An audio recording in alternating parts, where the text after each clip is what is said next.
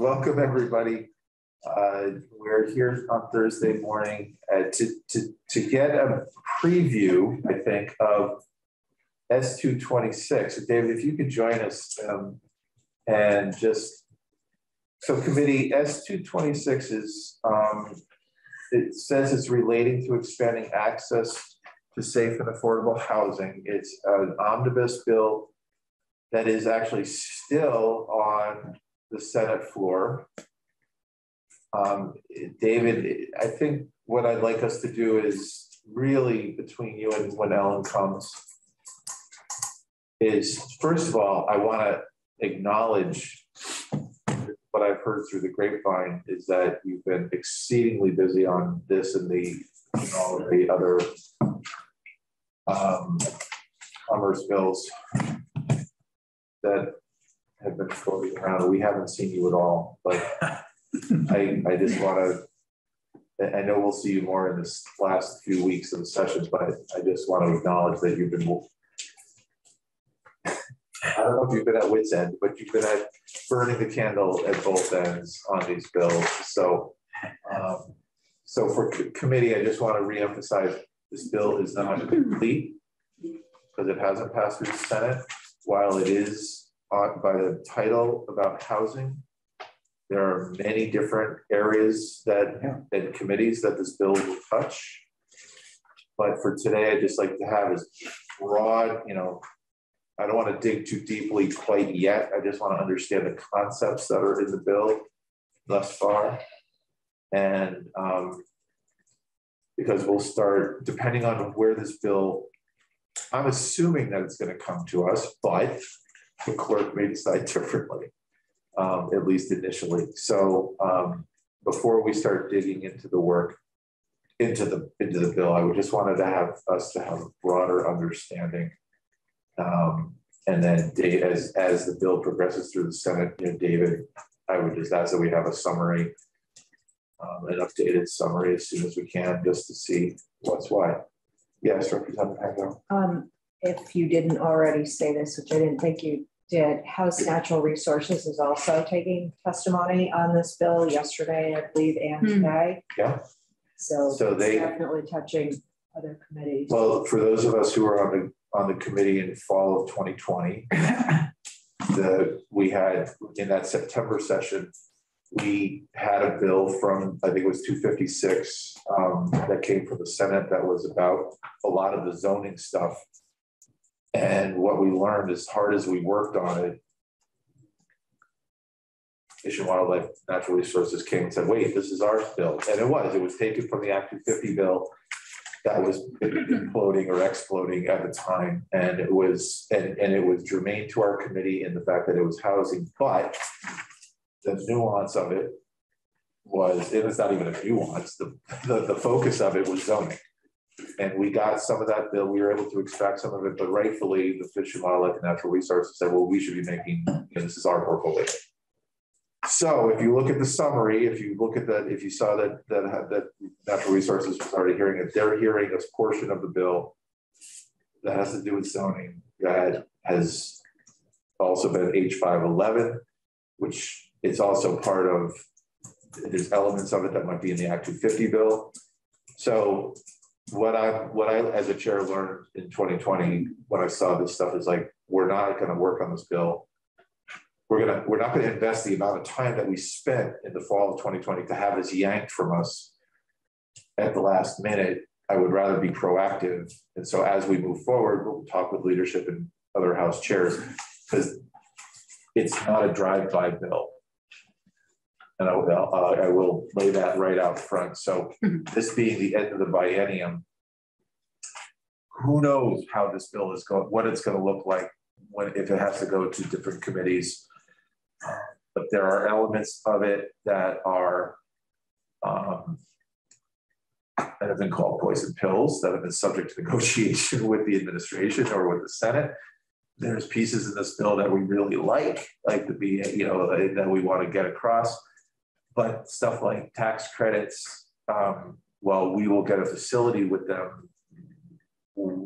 I think Ways and Means should have more than an hour or two for a drive-by. So anyway, this is going to be this particular bill in conjunction with 211. I'm not going to prognosticate and say that there's going to be 1, 2, or 3 bills that come out of this because I don't know yet. That's part of our work, of just saying, but it's the end of the biennium. We're going to be, we have to make sure that the issues that we're dealing with, we deal with correctly and fit them in and deal with them in a way that we're comfortable with. But we're just starting now, I think, with this overview, so that you'll identify which sections I'm talking about here, and we will take testimony on them. But I do think that the relevant committees will also be taking testimony on them too in advance. So yes, Representative Clark. So if we are given possession of this bill, would then Fish and Wildlife suggest an amendment to this committee for this bill as it moves forward if they have? Well, again, the language, variations on the same language exist in a couple of different forms. One is in S.234, which is the Act 250 bill. I don't know. Okay, got it. Okay. So they could conceivably lift a section out and put it someplace else. That follows protocol as an amendment. They could suggest changes to be part of S.226 to keep S.226 whole, is what it passed the Senate. So it could happen. It could happen in a bunch of different ways, and decisions will be made here and above my pay grade on how we move forward with some of this. But it will be, again, we will make sure that when we make a decision on, or when a decision is made for us, whatever happens, that we are fully knowledgeable of that decision. Okay. So with all of that as a preface, welcome, David. Did Ron make you a co-host yet? Or no, you're not on the screen. I don't know if you want to be a co-host or not, but. I'm not signed into the Zoom meeting at all. So can't be a co-host. Okay. Unless you want me to be a physical co-host. There's drinks over there. All right. Summer has to be here. We're talking about Frank. Coffee and pastries. Good morning, David Hall, Legislative Council. We are talking about S.226. And as the chair indicated, this is a complicated, multifaceted bill, which could describe all of the bills I've been working on this year. This one does not hold the record for the most committees involved. That actually goes to H703, but and we were one of those. Yeah. So remarkably, you're like the only committee who didn't have a piece of that. The chair of that committee was on the floor last week saying, and we worked with this committee and that committee and this committee. Not yet. It's not too late, so if you've got ideas, we've still got hundreds of pages of room. That's the bill that looks like Rockefeller Center from the distance in December. Just sort of so many lights on it, twinkling all the way through the process.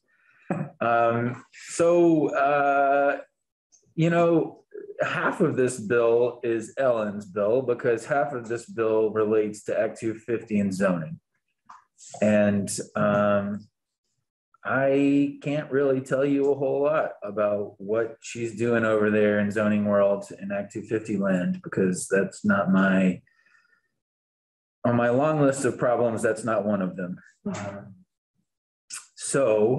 Regrettably, I mean, I can give you a one sentence. No, let's let Ellen describe what's going on in the Act 250 section, because I don't want you to be sure in a position of guessing. That's probably good.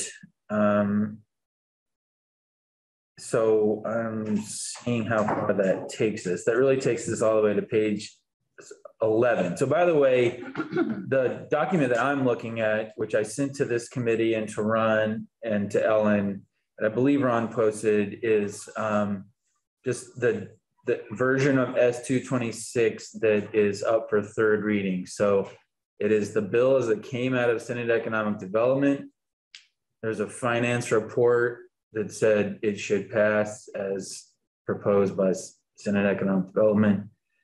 It went to appropriations where they do what they usually do, which is remove things that have monetary impact, though they did not remove all of them. And then there was actually another amendment from the floor from members of Senate Economic Development that changed the contractor registry section of the bill. So let me start on page 11 of that document that I prepared, which is informal, unofficial. It relates, you'll see, to first generation home buyers. But where this lands is in 32 VSA 5930U. So that is the affordable housing tax credit that VHFA runs. And within that, part of what they can do with that money is a down payment assistance. You're probably all very familiar with that, but they sell these tax credits, raise a pot of money, have statutory authority to conduct this down payment assistance program. And that is right now open to what are, in the program called first-time home buyers. It actually means, it tracks that federal definition where you're a first-time home buyer since you haven't owned a home in 3 years. And that's all it takes.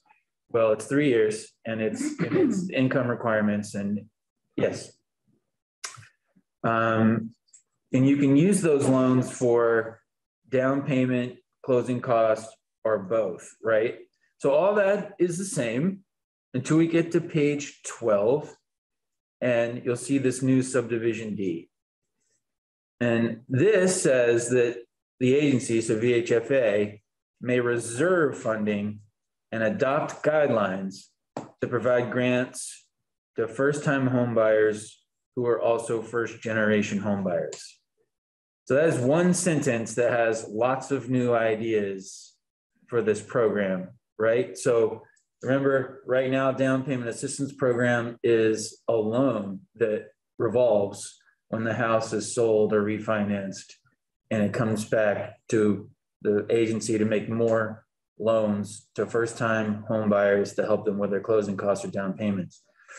So with this addition of this one sentence now, there's no new money, but the agency may reserve funding, and it doesn't say how much, and it can adopt guidelines to provide grants, not loans, to first-time home buyers who are also first-generation home buyers.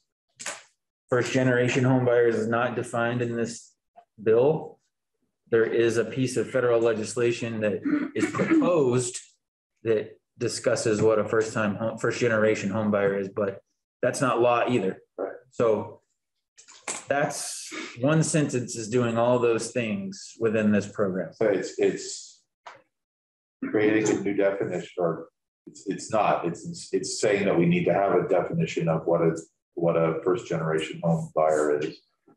It's utilizing what we heard from the ED of the HFA the other day, was that it's taking money that, if it's used as a grant, of course, then it's not recyclable in the way that a revolving loan fund has been built. So it's taking funds out of that loan fund to be used for grants, but there's no further appropriation to increase the amount to increase the amount in that fund.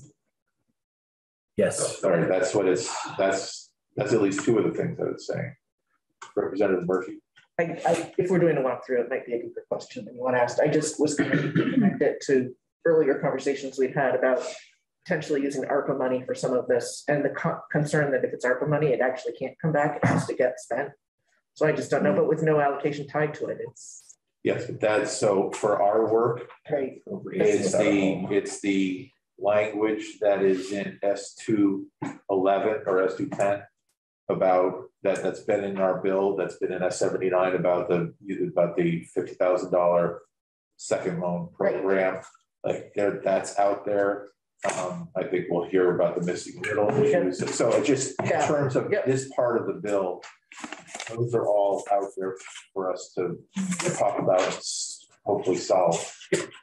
Representative Wall. I've got a question about this lack of a definition of first generation home buyers. I wonder what a bureaucratic nightmare it could turn out to be. I mean, how do you document that your grandparents didn't own a home? Or I'm not sure how that's going to work. Yeah, like how do you vet that? Well, we'll take testimony on, again, wherever it came from. And if it's the parent that we need to have a definition, again, that's a policy choice for us. But again, that's a phrase, like, to me, it strikes me as a phrase as, what is a new American? You know, is that an immigrant or refugee? Is workforce housing? You know, it just is like there's a question of definition there that we'll wrestle with coming days. All right, thanks, David. See, I'm trying to prevent that, David. I'm trying to prevent that. Great. We've made it all the way to page 12 already. You're fourth of the way through. The next piece, section 8, we're talking about manufactured homes now. And this is, it's a total of $5 million. And these are ARPA funds that would flow through DHCD. And it's really in 3 pots. So the first one, this first $3 million for manufactured home community small scale capital grants, through which the department may award up to $20,000 for owners of manufactured housing communities to complete small scale capital needs, vacant lots with homes. They include projects such as disposal of abandoned homes, lot grading and preparation, site electrical box issues, upgrades, E911 safety issues, legal fees, transporting homes out of flood zones, individual septic system, and marketing to help make it easier for home seekers to find vacant lots. $1 million is for manufactured home repair grants, through which the department may award funding for minor rehab or accessibility projects coordinated as possible with existing programs for between 250 and 400 existing homes where the home is otherwise in good condition, or in situations where the owner is unable to replace the home and the repair will keep them housed. And the last $1 million is for new manufactured home foundation grants, $15,000 per grant for a homeowner to pay for a foundation or HUD approved slab, site prep, skirting, tie downs, utility connections on vacant lots within manufactured home communities. So that's section 8, and that language is basically exactly as provided by DHCD, and I'll leave it at that. Okay. We're still 30,000 feet. So the next section, section 9, you'll see was actually removed. So this is one of the pieces that appropriations took out. This would have increased the amount of the, forget which specific tax credit program this is, and I don't know why I can't ever remember. But at any rate, it doesn't matter because it's removed, but it would have increased by $250,000, and then I think this is also the affordable housing tax credit, and then allocated that $250 specifically for use for manufactured home purchase and replacement. So I believe the administration had proposed this concept since the beginning, and it made it all the way to Senate Appropriations, and now it's out.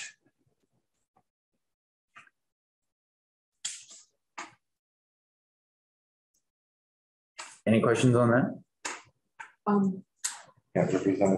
Thank you. Just that I'm not sure it refers to manufactured homes because it's a separate section. I think it's all rental housing.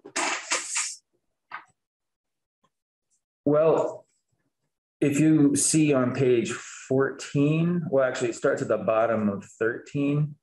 On line 20 there, of the total first year credit allocations made under this subdivision B, 250,000 shall be used each fiscal year for manufactured home purchase and replacement. Above that on line 17, not to interrupt you, it says including for new construction and manufactured housing. So I think it's probably inclusive of manufactured housing. I missed that. The increase, yeah, is to the total first year credit allocation for, so again, it's really kind of hard to follow in here because this is that series again of programs that function as tax credits because we have authorized these entities to sell credits out into the world to create this pot of money and then use the pot of money to administer the programs. And right now, and so as you noted, the existing law is for both new construction and manufactured housing. There's also, so these are the affordable housing tax credits. And at any rate, so parts of these go for rental, part of these can go for new construction or homes, et cetera. But the addition of that second sentence pegs that new 250 just to manufactured. So it's that reservation of just the increased amount. So the program would have continued as it's currently constituted with the same amount of money for everything else that it already does. And then they were going to increase it by 250 just for manufactured housing. But again, that was removed in Senate appropriation. So that does not mean necessarily that this is dead forever, but it will go on their wall of asks and they will evaluate where to allocate what they feel like they have for money. Right, so when we consider this section, we're gonna consider, I mean, this is the policy, they strip the money out, right? Is that, so we can talk about the words and the policy,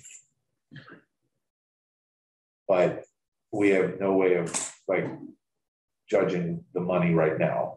I mean, that's what's because there's no money. What was stripped out of the bill was the money, right? Not the language. This whole section was removed. Okay. With what, David? This whole section 9 is removed in its entirety. Removed. So if the Senate passes this bill, this doesn't exist. That's right. Okay, got it. Okay. Thank you. So page 14. Section 10.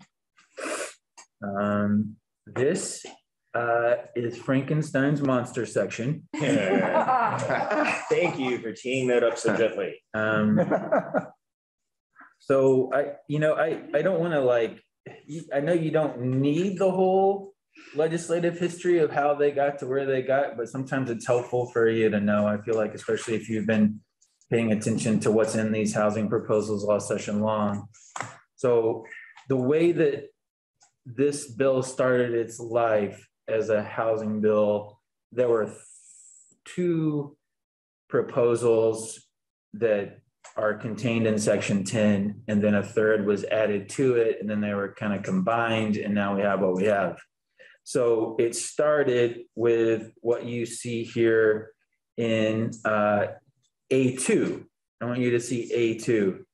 So this is funding from matching grants, and that's up to $50,000 or 20% of employer costs for large employers with 50 or more employees that provide housing for their employees, okay? So this is a large employer housing matching grant program concept. If you turn to the next page, subdivision 3, this is another allocation from matching grants, 50,000 or 20% of developer costs for projects that convert commercial properties to residential use. Okay, so those were each freestanding sections originally with $5 million each. There were a lot of sections with $5 million, basically one paragraph. And they felt ultimately like, well, we don't have $10 million to do these 2 things. And in fact, they don't have any money to do these 2 things. So they married those with what is now A1, and then it goes on further in B and C below. So VHCB came to the committee with this concept of this neighborhood developments, community partnership for neighborhood development, where they were going to take all kinds of streams of funds flowing through transportation, natural resources, environmental and conservation, municipalities, VHCB, all kinds of people, and use these streams of funds in creative ways to do big neighborhood housing developments, 300, 400 units, right?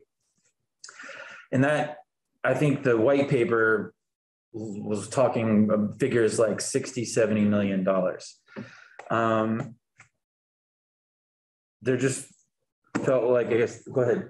This position paper exists somewhere? It is a proposal. You could find it on Senate Economic Development's website from Gus Seelig. But at any rate, where we ended up with Section 10 is that VHCB is authorized to use $5 million that it already has for all three of these things. So it can use some of its funding for matching grants for large employer housing. It can use some funding for matching grants for commercial conversions, and it can use some of this funding to work with partners as outlined in the section to do these neighborhood development projects. And so it's not mandatory that they do any of these things, but they are authorized to do all of these things. So, and that $5 million that they're putting aside here on page 14, the bottom of page 14, right? The line. Yep. Section A, so what's that? So that's what you just said. Is that for B, for 1, 2, and whatever? And the VHCB is authorized to use up to $5 million. We don't know if that, you said it's money that they already have. So it could be from their ARPA funds. It could be from their, from property transfer or housing conservation fund up to a certain point, because not all that money can go to housing. But any of the many sources that it seems that that they've been receiving funds. I mean, they received, they just got $55 million in funds from BAA. So Representative Black and then Murphy. But I don't know how it all lines up, but it was in the governor's budget. There was $5 million additional that was allocated for this. And I don't know I don't know if it's for this. Again, this is something that we now put up on. Right, it's a question because I don't know if it's already they have it or it's additional, but anyway, that would be my question. Yeah, figure out. Representative Murphy. I was just going to query some of the language in here. And again, I'm not quite sure how deep we want to go in it, but just wondering, I don't see any limit that one employer couldn't receive the 5 million. I mean, the 50,000 is limit per unit. So if they built that many units, I mean, one employer could, and I know there's been news of a very large employer who is doing housing for employees. And I'm just wondering. Well, there are a number. Yeah, and so just making note that, I mean, there's nothing to say how much of the share of this an individual or company or whatever could get. It could go all to one. Yeah, the first viable project could. Yep. Gobble up the. Which may be okay. No, totally. Yeah, but it is. Valid point with the language. The whole 5 million could go to one thing, as far as I read it. Sure. It's just, I mean, Yeah. I don't even know that we have to flag it. The whole Exactly. flag. Yep. So, Yep. So, all right. And this is a different program. This is a part of a community partnership for neighborhood development. This has nothing to do with DHIP money or missing middle money. No. Right. And so can you illuminate perhaps any discussion that may have been had or a description of what a project that convert commercial properties to residential use would be? Is that like turning a former shopping mall into living units instead of a high school?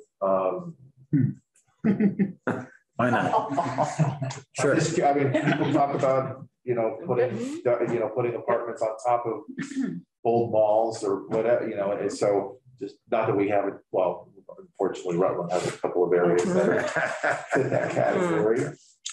We have two. Two. Yeah. We have two big ones. Yeah. All right. Sure. Where was that trying? Well, that was kind of my question. So there's apparently no definition as to whether or not this money can be used or should be used for rehab or new construction, that there's no, that's just open game. Yeah, Is that safe to say? Safe. Okay. You're safe. Okay.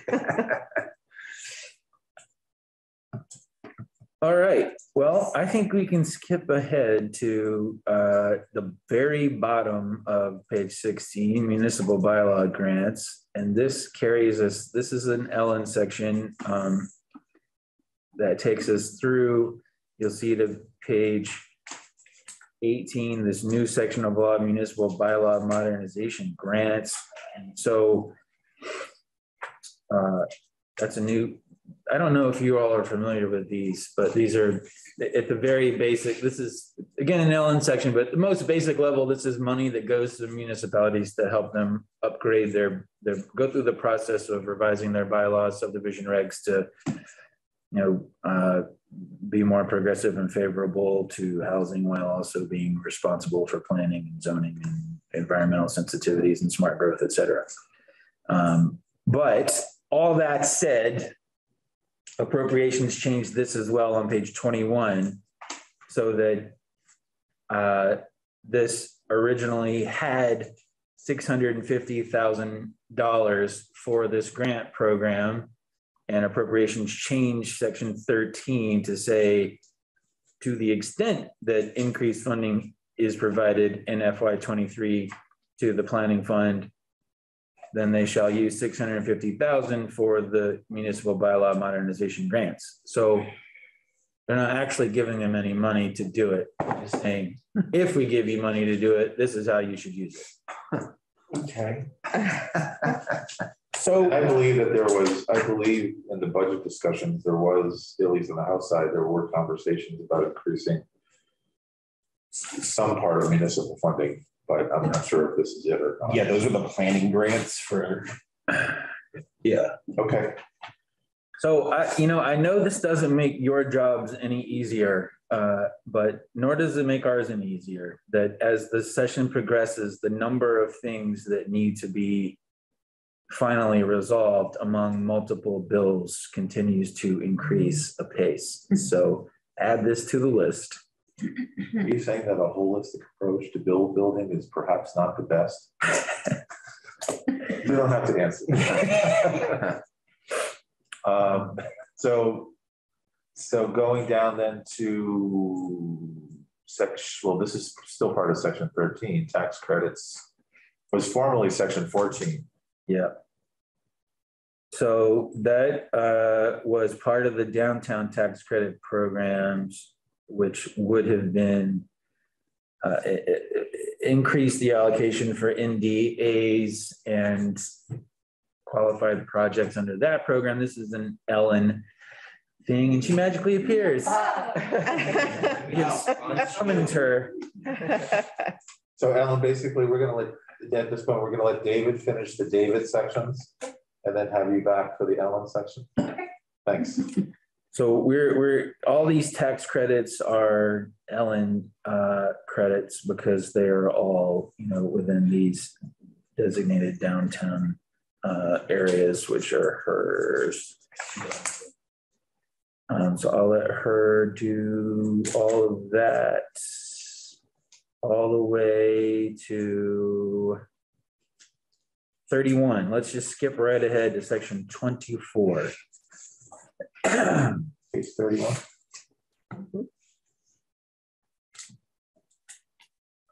So while not every section of this bill enjoyed the benefit of a thorough scrubbing of words all of the time, towards the end of the process, this one did get, I feel like, some good fine tuning.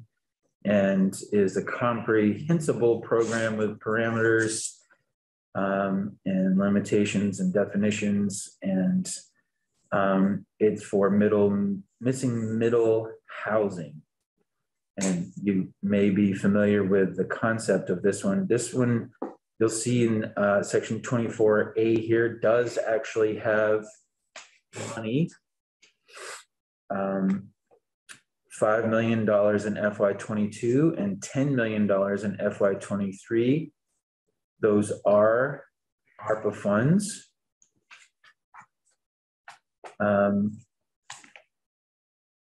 I would, if you have questions about the use of ARPA monies, I would encourage you to invite Sarah Clark from JFO to come talk about it. But my understanding from them is that they feel comfortable with this use of ARPA funds because it is targeted at income eligible buyers and speaks to affordable housing issues, which under ARPA are. But it is a loan program, or sort of. Well, it's an interesting program. So let's look at it.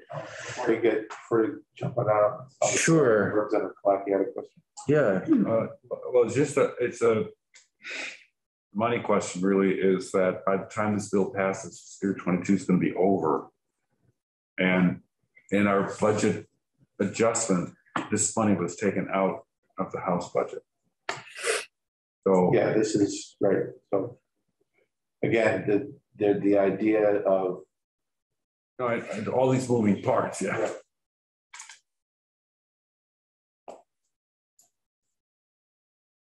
So, all right. Two populations you need to know about here: affordable owner-occupied housing. So that's housing that meets the definition of affordable owner-occupied housing under federal law and under VHFA's programs. Mara can give you all those details. And then there's also income eligible home buyers. And those are Vermont households pegged to 120% of AMI. So that's sort of the world we're talking about. And C, you'll see here, VHFA has the authority to provide subsidies for new construction or acquisition and substantial rehabilitation of affordable owner-occupied housing for purchase by income eligible home buyers, right? So there are limits. In D, the total amount of subsidies not to exceed 35% of eligible development costs, and those would have to be planned out by VHFA.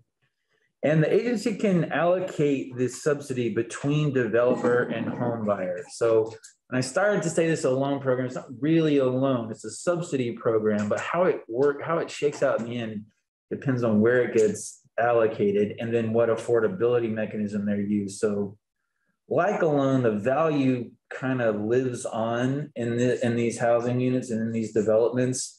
And that's really why I raised the whole point, because unlike a grant with federal funds, this is something where we're trying to, use that money over a longer period of time than ARPA necessarily is designed for. But I think it's okay, and JFO thinks it's okay. I just have to flag that. So you'll see how this works in D1 and 2, the two subsidy concepts or components. So the developer subsidy, the agency may provide a direct subsidy to the developer, which shall not exceed the difference between the cost of development and the assessed value of the home as completed.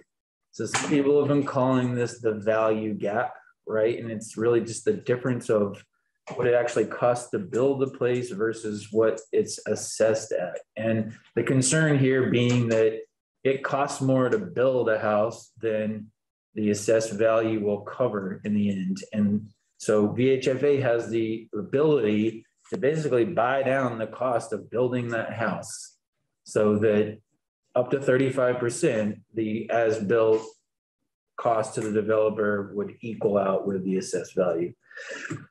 2, the home buyer subsidy anticipates that if they don't use all of that developer subsidy, they don't need to buy down that much, then they can give more money in that same project, still subject to that 35% project cap, to the home buyer to help the home buyer actually buy the house, right?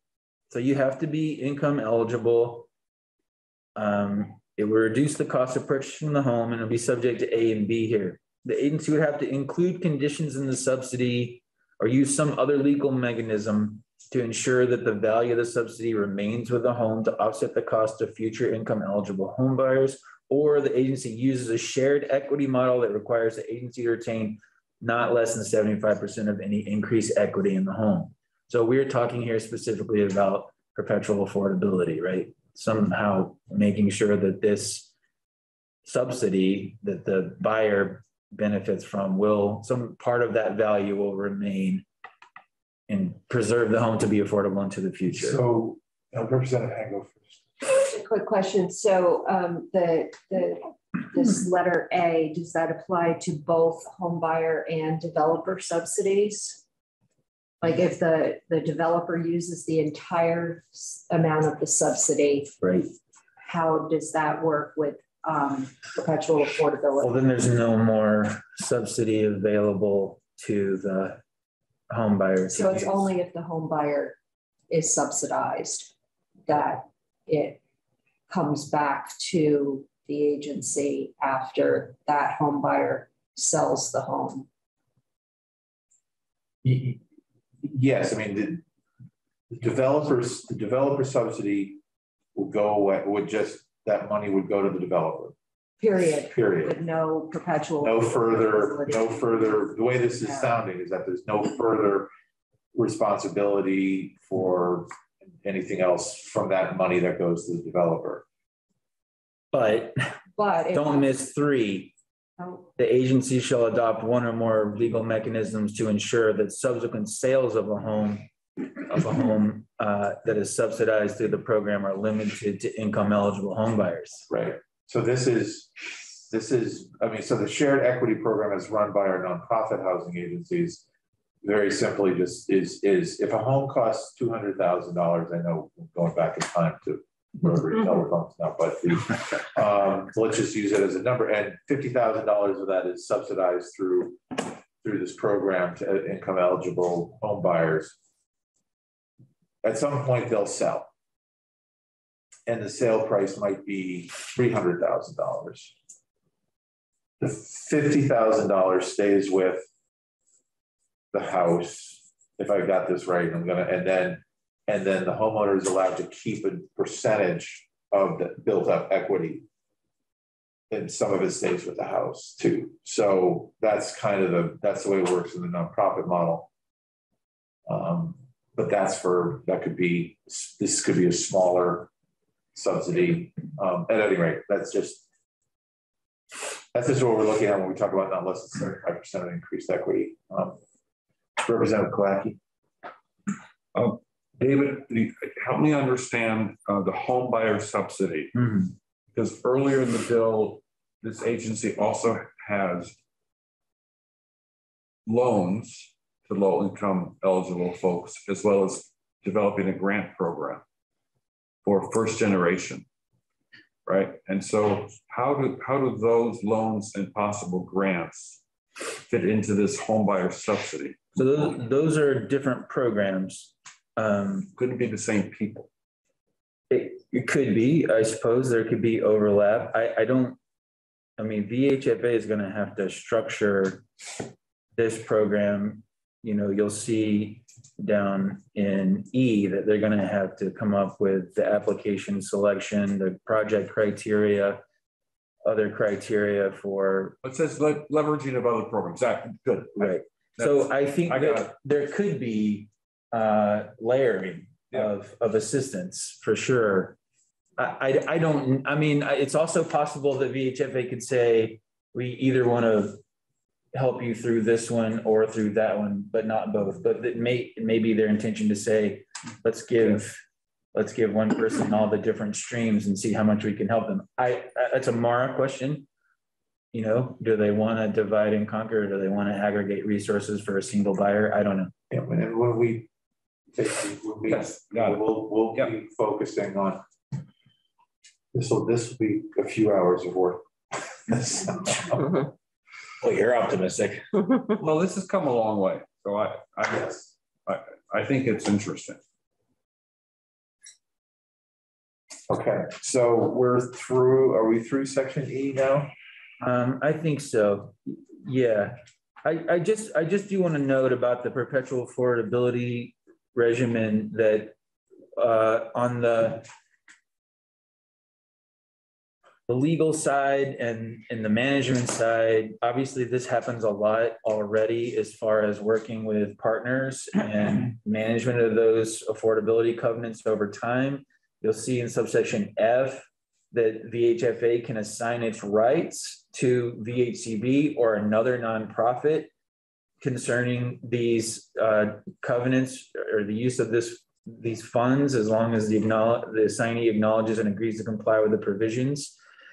So those mechanisms are all in place, and I assume that they would avail themselves of the existing infrastructure to manage those. But I do want to flag that, over time, ensuring that this house is always available to an income qualified person, what does that drift look like after 20, 50 years? I don't know.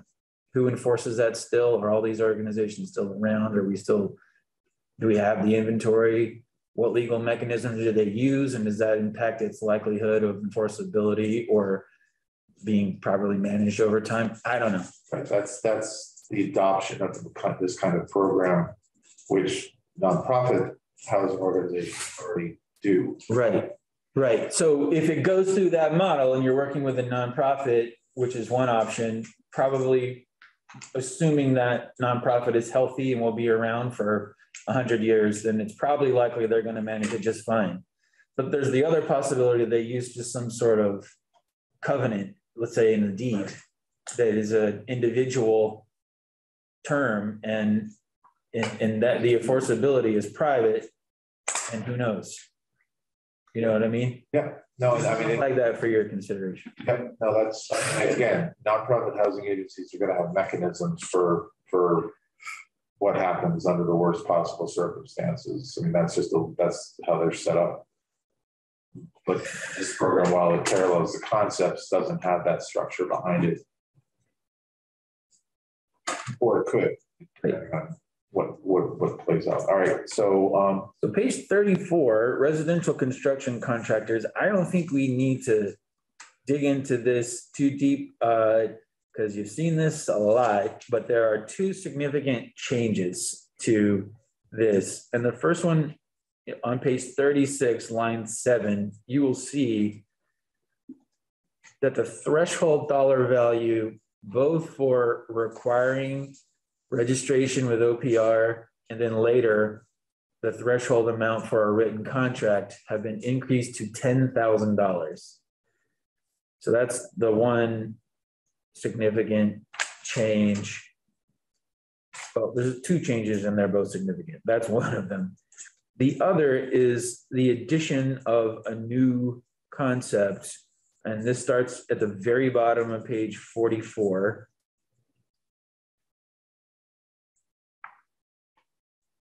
And that is section 29A. It won't always be section 29A, but for right now it is. And so the body of this is on page 45. AG's office authorized to create one classified 2-year full-time limited service position within the Consumer Assistance Program, whose duties shall include reducing, resolving, assisting with consumer complaints concerning residential construction projects with a value of less than $10,000, and coordinating and facilitating information sharing with OPR. There is money, $200,000 for this from the general fund to the AG's office to create this. So this position envisioned for 2 years. There's $200,000 for it. It's not envisioned to be an attorney position. And appropriations allowed this money to stay in. So it's I guess, going to be part of their budget for now. And you still have this report in the next section, this January 24 report coming back. And the understanding is that You know, part of what they're going to come back and talk about is the dollar threshold and the complaint ombuds person, and is this whole thing working or not the way it's set up. So those are two obviously very significant shifts in the construction of the residential contractor registration regimen. Any questions on those? No, require testimony from. And we had committee, we are expected to hear from Senators Rankin tomorrow. So they'll be able to give us the political conversation. The 10,000 Senator Brock's kind of. It was his amendment. This has been a negotiation in the Senate. Okay. To be hired in the Senate, but I don't know for sure what the basis of this language is. So that's what we take testimony.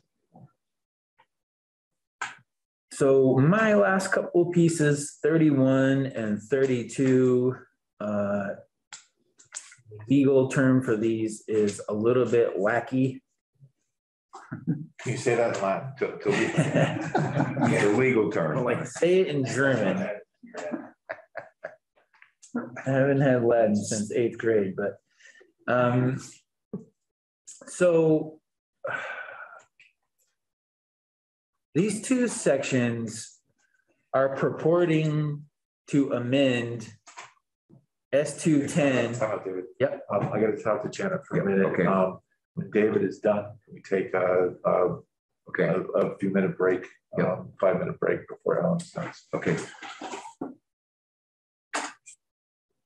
Thank you. So what's weird about these, you'll see, if you look on line 6, so page 46, line 6, section 31, right? Everybody with me? Yeah. Yep. So this says section 9 of S.210 of this year, as enacted, is amended to read. I didn't even know Somebody you could was do that. very enthusiastic. The bill was in a bill. Who's got that crystal ball? You're an optimist. I don't know about that. I'm an agnostic. Is that the same thing? Only if you want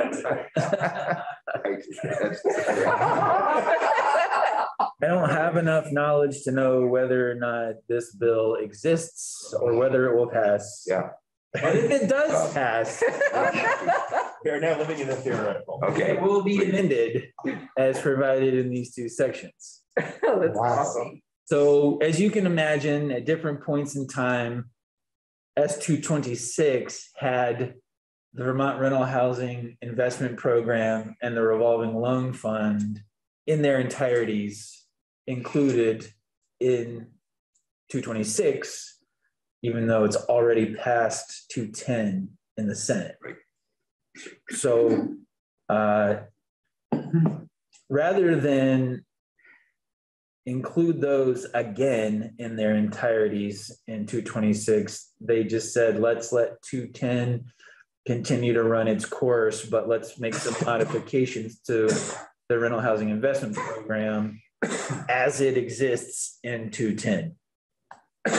So add to the pile of things that you need to consider for the end game reconciliation. We have on page 46, starting on line 15. So this is the part about the Vermont Rental Housing Investment Program that talks about what we can use the money for.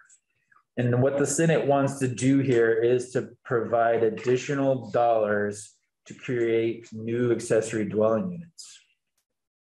So line 15 says you can use the money to create an accessory dwelling unit. It cannot be used as a short-term rental. And then down in D1, rather than have 30,000 per unit for both kinds of units, it bifurcates that and says you can use up to 30,000 to rehabilitate an existing unit, or you can use up to 50,000 to create a new ADU. So that is obviously a change to the rental housing investment program as it was constituted in S.210. On page 47, section 30. Sure. Oh, I'm sorry, yes. Representative Clark. Commissioner Hanford was in this committee this week, and he talked about also the possibility of the $30,000 to rehab an existing unit, to look at increasing that up to $50,000 to accommodate larger families of refugees moving into our state. And did the Senate also discuss that threshold of up to 50,000 if it was like more bedrooms? I did not hear that, Mr. Okay. That doesn't matter. That doesn't mean it didn't happen. Yes. I just wasn't present. Thank you. Yep. You just were including the space. So page 47, it gets a little bit wackier and then we're done. So this is the $20 million that right now is appropriated in S.210. So this money hasn't actually been appropriated, obviously, because that bill has only passed the Senate. But if that bill passes, this purports to further amend the appropriations section as provided in section 32. So that of that $20 million, DHCD would have to allocate 25% of the funds for ADUs, subject to A and B. So under A, department could use up to 20% of the funding to facilitate a statewide education and navigation system to assist homeowners with designing, financing, permitting, constructing accessory dwelling units. And B, could use any remaining funds for accessory dwelling units for financial incentives or other financial supports to homeowners developing accessory dwelling units. So you've got a program that allows for the rehabilitation of properties or the creation of new ADUs. You've got a $20 million appropriation that's supposed to be used for those grants or loans. And then you've got a modification that says you have to use 20% of that 20 million for ADUs in some fashion. That can either be up to 20 for this statewide education navigation concept, and then whatever's left of that for financial incentives or other financial supports. Not saying what that means, what those financial supports are.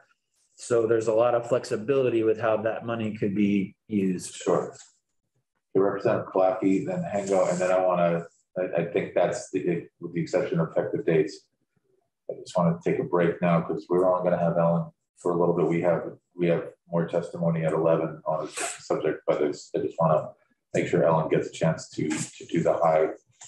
Or actually, we can, committee, do you mind not taking a break and we can just work till like 5 of 11 or 10 of 11?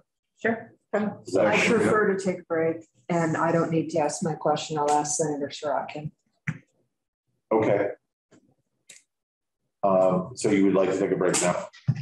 I'll take a break. You all can keep working if you want. Thank you. If I may ask one question about this.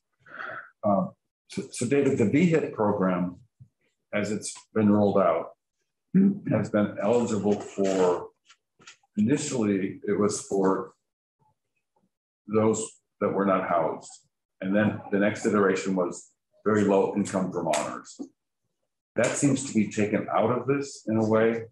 And also adding this ADU completely shifts the kind of income framework of the original VHIP. I just want to make sure and I think in 210, the VHIP program still has income frameworks. This doesn't seem to have any, even for the rehabbing units. Am I reading this correctly? Not entirely. Okay. A couple of things. First off, the original program was not VHIP, and then there is, I guess, a VHIP the administration is using federal dollars for, but doesn't actually have a program. There actually is no VHIP. And then this is the Vermont Rental Housing Investment Program, so VRHIP, that would be created in S.210 that does have the income limitations that you're talking about. And then this would further modify as provided here, if that is enacted. If that is not enacted, there is no Vermont Rental Housing Investment Program. There is no $20 million, and this is doesn't matter. Stop for a minute. It's coming. Ron, are we still on?